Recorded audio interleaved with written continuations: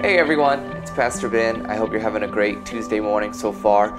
Again, if you missed our announcement yesterday, because of we resumed in-person services lately, that means my schedule is starting to get back a little bit closer to normal. It's still different than what it was, but we're a little bit closer to normal, and so we're going to have to be changing up how often we do these devotional videos. So we'll be doing devotional videos on Tuesday and Thursday, and again, that'll hopefully fit into the schedule of still recording sermons on Sunday for online services, and then also having online in-person services and Zoom Sunday school classes Sunday afternoon and evening. If you want to be part of one of the Zoom Sunday school classes, if your kids want to be part of that, let us know. We'd love to give you an invite to that and send you an email that way.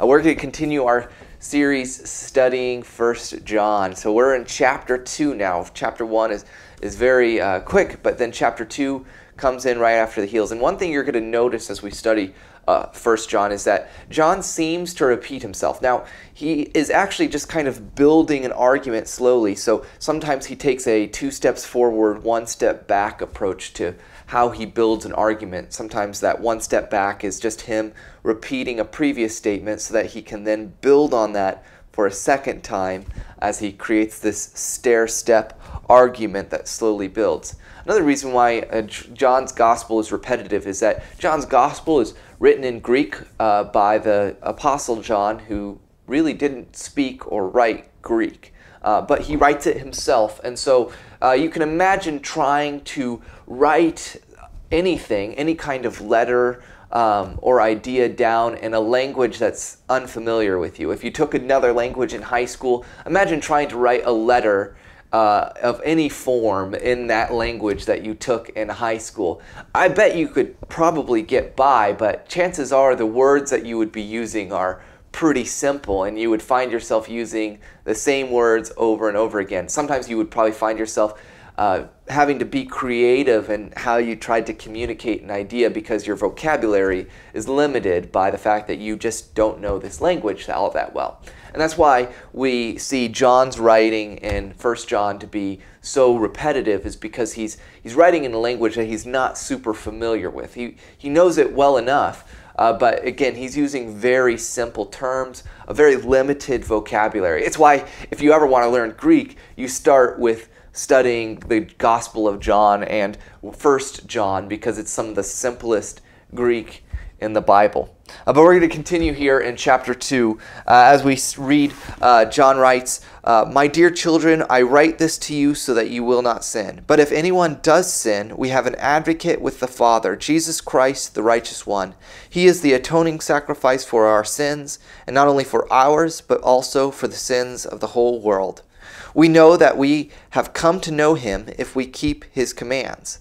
Whoever says, 'I know him,' but does not do what he commands is a liar, and the truth is not in him. But if anyone obeys his word, love for God is truly made complete in them. This is how we know we are in him. Whoever claims to live in him must live as Jesus did." And again, John is going to repeat that idea of anyone who claims to say, "I know Jesus," to be part of Jesus, but doesn't act like him is a liar, and the truth does not live in him. And John is going to be addressing this tricky element of our faith, which is, how does our obedience fit in to our faith? It's tempting as we look at the forgiveness of Jesus Christ and how complete that forgiveness is, to think that maybe our obedience doesn't matter, that now that we're forgiven by Christ, we can live as we please. We don't have to worry about sin or hurting others. We know we're forgiven and that we can live however we want. We can live la vida loca, as one of my professors used to call it. That isn't the case. Obviously, once we are forgiven by Christ, there's still an expectation of obedience. Again, as John makes it clear, we have to live as Jesus taught us to live.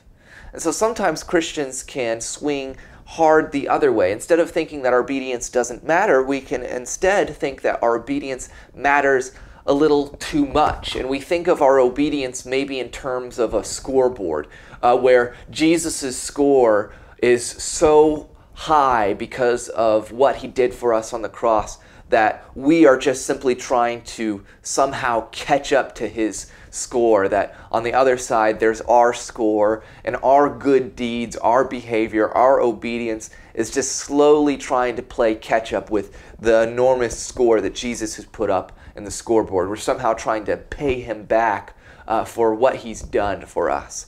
Or maybe we think of our obedience in terms of a test, that there's some passing grade that we need to attain by being good enough. And again, when we look at how the Bible describes Jesus' forgiveness and how complete and total that forgiveness is, those ideas of thinking about our obedience don't really seem to make sense. Again, Jesus freely died for us. There's nothing that we have to make up for him.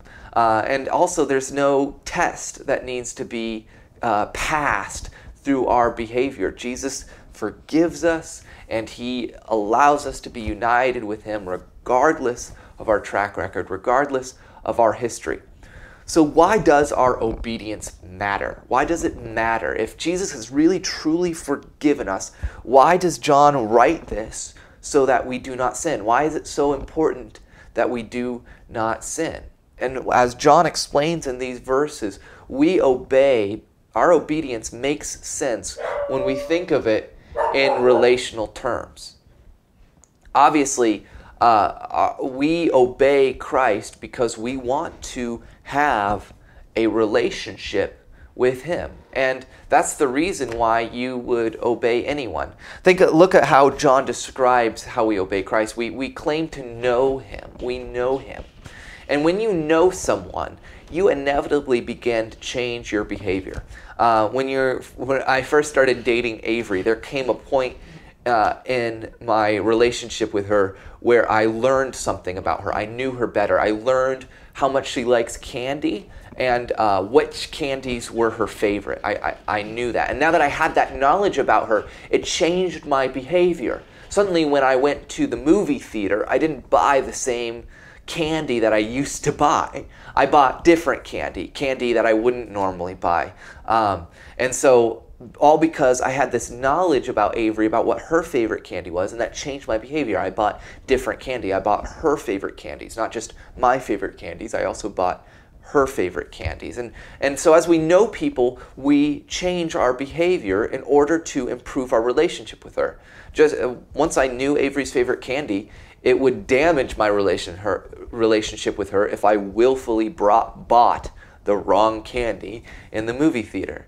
The same goes with your boss. As you know your boss better and you know what their expectations of you are, you either adjust your behavior according to those expectations, or you suffer the consequences of having a bad relationship with your boss. Once you know more about your spouse's preferences, you either adjust your behavior to those preferences or you suffer the consequences of having a poor relationship with your spouse.